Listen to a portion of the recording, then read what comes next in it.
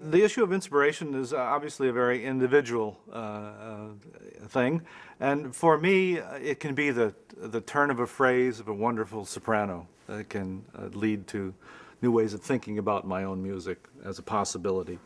And in fact, I have written pieces just on the basis of hearing a phrase of Lucy Shelton, for example, a musician I greatly admire.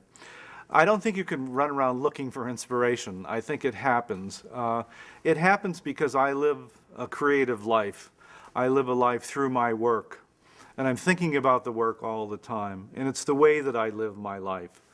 And all of us have points in our lives when the things don't move as smoothly as we would hope.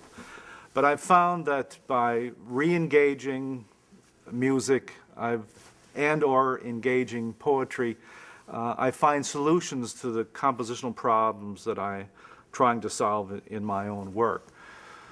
So I never have ever gotten to a point where inspiration is lacking.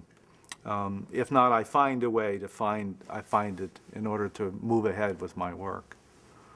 And in that sense, you know, I look at writing music very much the way I look at the work of a fine craftsman who makes a wonderful piece of furniture.